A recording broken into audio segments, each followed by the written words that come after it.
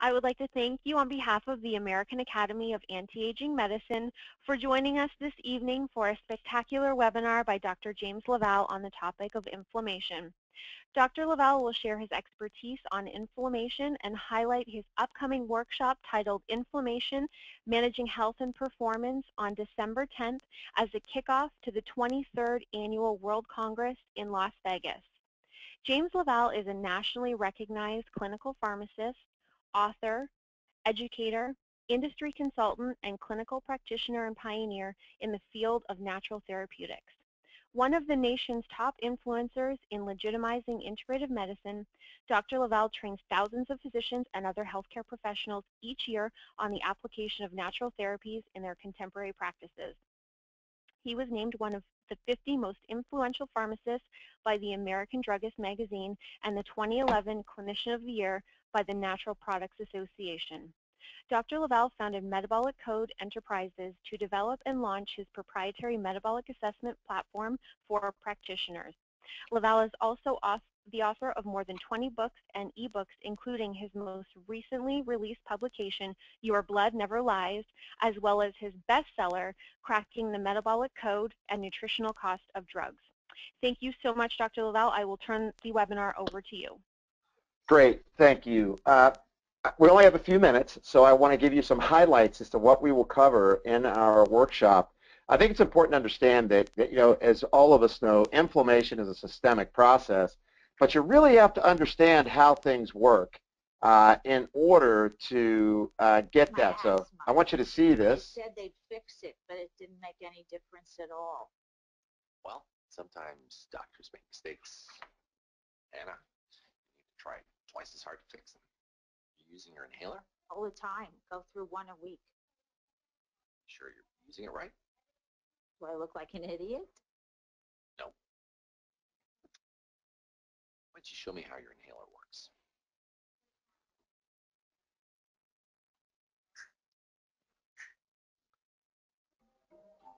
And a lot of times, guys, that's how it works, right?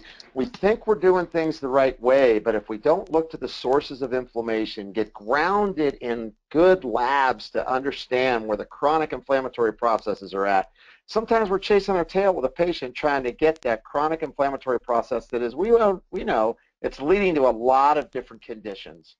Whether you're looking at diabetes or heart disease or autoimmune disorders, neuroinflammatory disorders and neurologic conditions, inflammation is at the center of it. And of course, as we think of this as an aging situation, we're trying to get inflammation under control because it's one of the key tenets of aging. And of course, hormone balance comes into effect, and stress hormones can trigger inflammation. Glucose and insulin regulation has a lot to do with inflammatory signaling. And of course, it's how do we create immune balance in individuals. These are the things that we're going to go over during the pre-conference workshop, which is really kind of a boots-on-the-ground approach of what do you do on Monday to A, assess an inflammatory response, and B, what do you give to correct it. A lot of it will be just straightforward, simple things that you can do for your patients. And this is really what my belief is what dictates inflammation is your metabolism. And your metabolism, the way I view it, is that it's the sum total of all of the chemical reactions driving your chemistry towards health or leading you towards disease.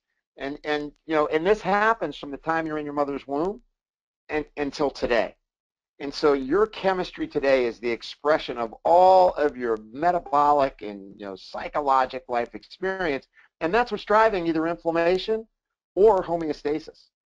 And understanding the disruptors to current metabolism really leads to the strategies that can cut off excessive inflammatory signaling. So what are the disruptors? How do I target them? Sometimes they're big and simple and easy to see.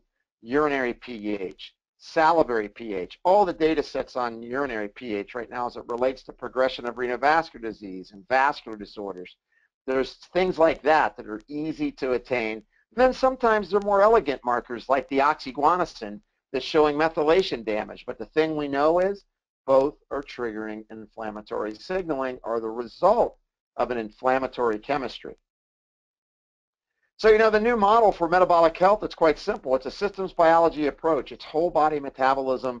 It has to do with the interface of the gut and the immune system and the brain, and it's the crosstalk between all of the cells and all of the tissues and organs that is going on continually that drive you towards your endpoint of either distinct health or a distinct condition or illness. You know, and of course, one of the big issues, because I think everybody is suffering from a little bit of autoimmunity, our immune system's a little bit too turbocharged, is that there's a dynamic metabolic balance that goes between the milieu of the intestine and the external world, how we take our psychogenic stress on, how we have environmental pollutants take in, and then whether or not we're processing them well or not. And that creates our dynamic metabolic balance in the everyday world. It's, are we getting foods in and absorbing them and letting go the things that we need to in our intestine? Are we managing basically what we do to ourselves, the foods we eat, the stressors we're under? And then what's the environment doing to us? And if we can understand those relationships, we're going to do really well. And, you know, because it's really true, it's all about this. When we're looking at benefit risk situations, you know, it's like this mouse, man. Everybody wants that piece of cheese, but am I willing to go for it? What's the risk? What behaviors are you doing that are risky? Are you sleeping not enough? Are you under a lot of stress? Are you eating too many carbs and sugars and your blood sugar's up and you're refusing to get it under control? All of these things are situations that, you know, guide you to inflammation, but you've got to really assess what's going on in the critical path of that inflammatory process. It doesn't do any good to start somebody, for example, with the heavy metal detoxification process if their urinary pH is acidic and they're demineralized. You know, they're going to have a, you know, a worse experience with their detoxification. And of course, this is what it's about, right? It's about balancing your immune system and balancing all of these inflammatory responses. So as your cortisol is either too high or too low, it affects your immune system. Either of those can throw off DHEA. And of course, we want to create a balance to the teeter-totter effect so that you have appropriate immune response. You're able to identify self and non-self, but your gut doesn't get leaky from the excessive cortisol that causes a histaminic mast cell leakage, which then causes a chronic low-grade inflammation that results in elevated monocytes, right? So as soon as I see monocytes that are trending high, I know someone has got an inflammatory process going on in their body, and now we have to be a detective and find out what it is and why.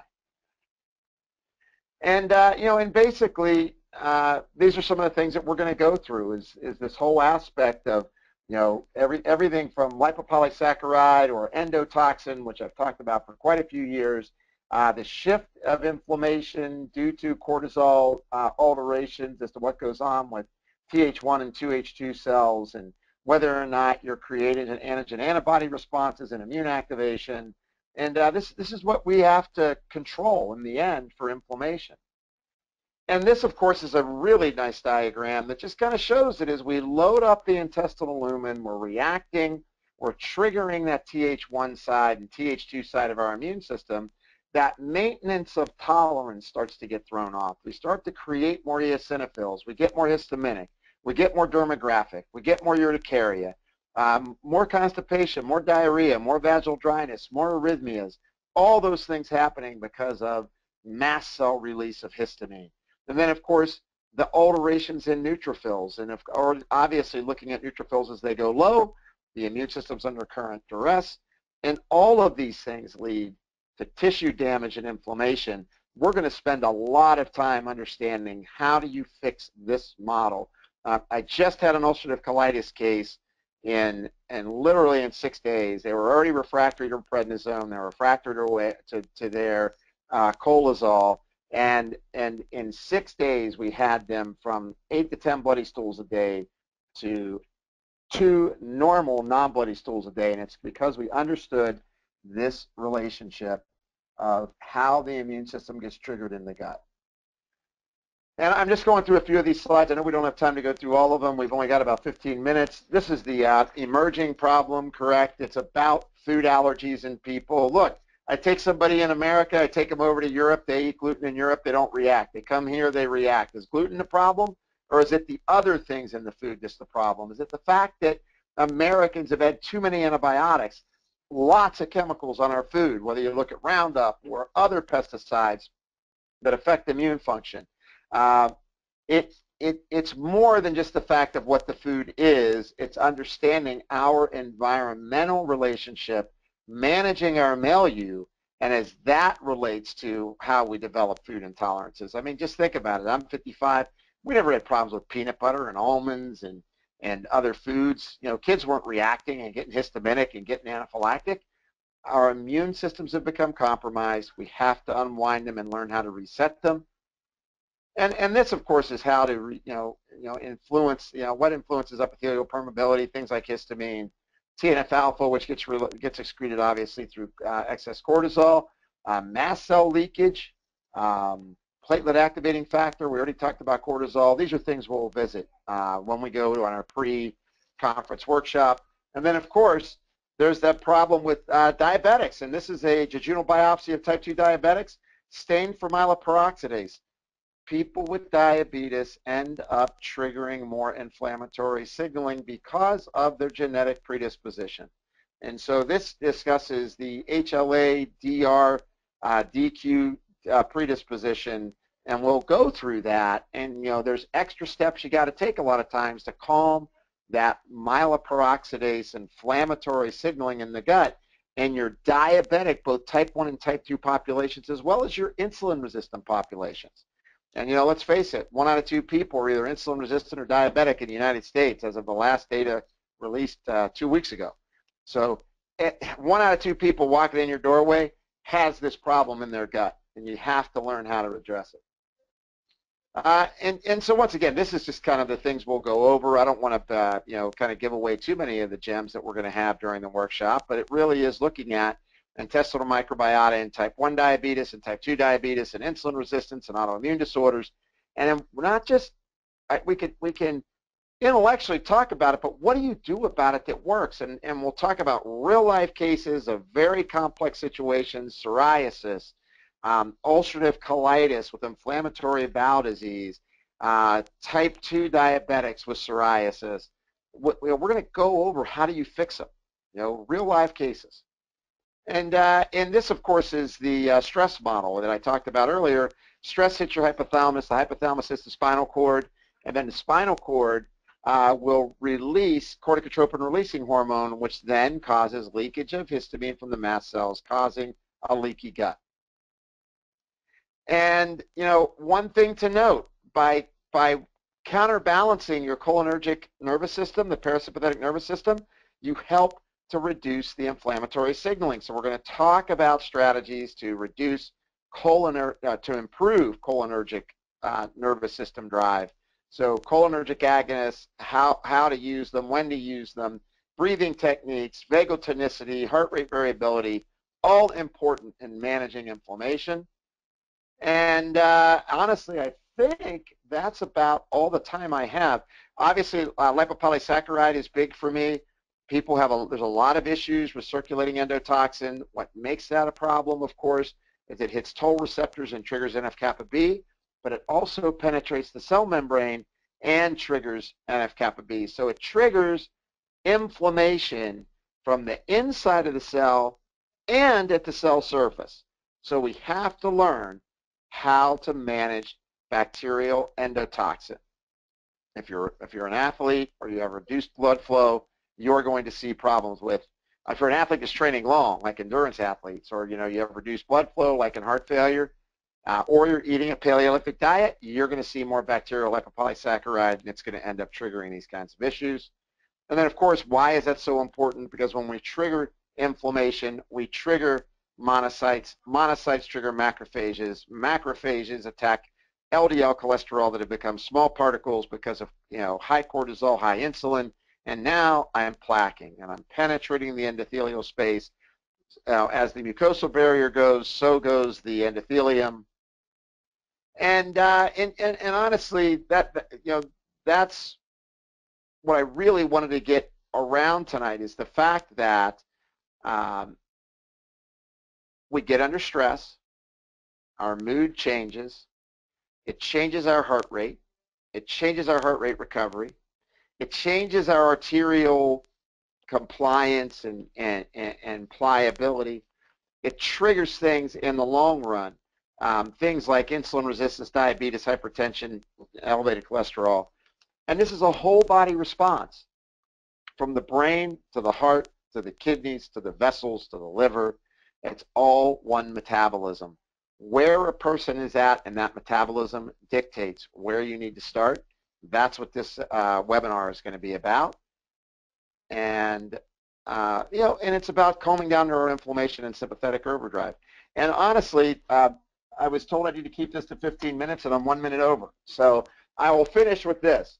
I started with this chart 20 years ago.